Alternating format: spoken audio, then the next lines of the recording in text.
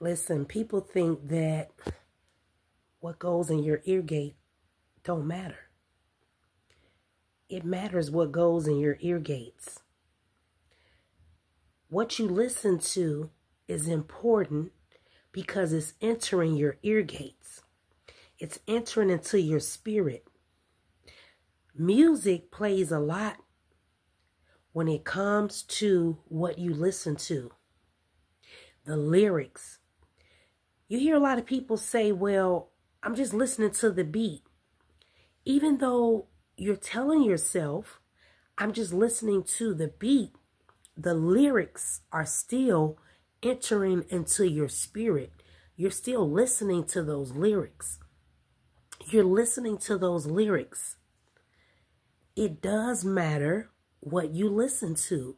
It does matter what type of music is going in your spirit, entering into your ear gates. You listen to music like, I don't see nothing wrong with a bump and grind. You listen to a lot of music, you're single, you're listening to things like that. A lot of this music is perverted, it's sexual, it's sensual. You have to listen to the music that is being presented to our youth.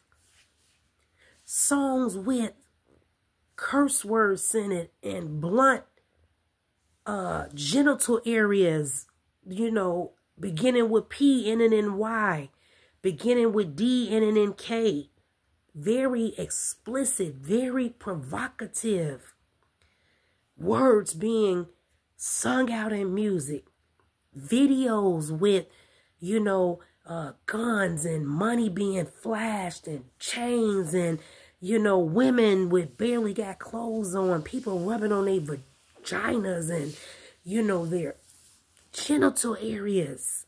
Perversion, which arouses people, which is putting that stuff in your mind. You wonder why a lot of these young people are going crazy. You wonder why a lot of these young people are acting up. Because of the stuff that's going in their spirit, the video games, the eye gates, what you're looking at. Some of these sitcoms that people are watching, they're talking about adultery. They're talking about things that don't line up with the word of God.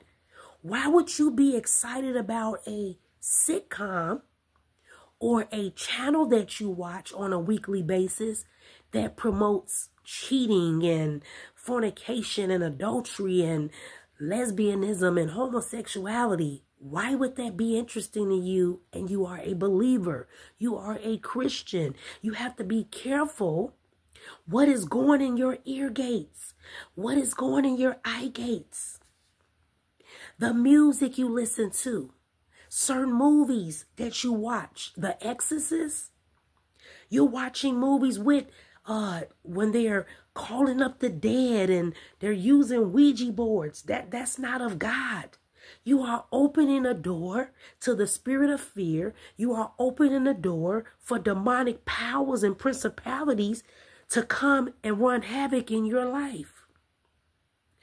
I wanted to do this video to let you know to be mindful. Be careful what is going in your ear gates. What is going in your eye gates. What you are listening to. Because once it enters your ear gates and your eye gates, it gets down in your spirit, man. It's in your spirit. You begin to act these things out. You begin to see manifestations of demonic powers in your life.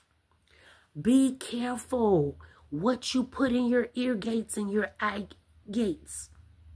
Amen.